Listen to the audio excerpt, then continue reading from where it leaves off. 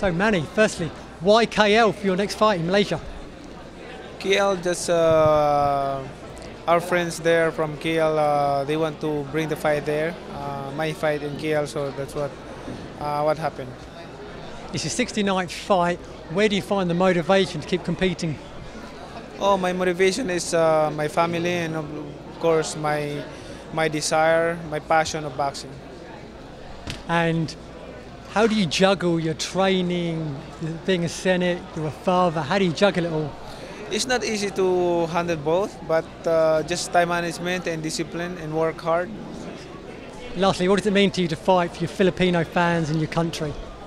It's really meant to me and really important to give a good fight and to entertain the fans, especially Asian fans. Brilliant, thank you, good luck, can't wait to see you, thank you.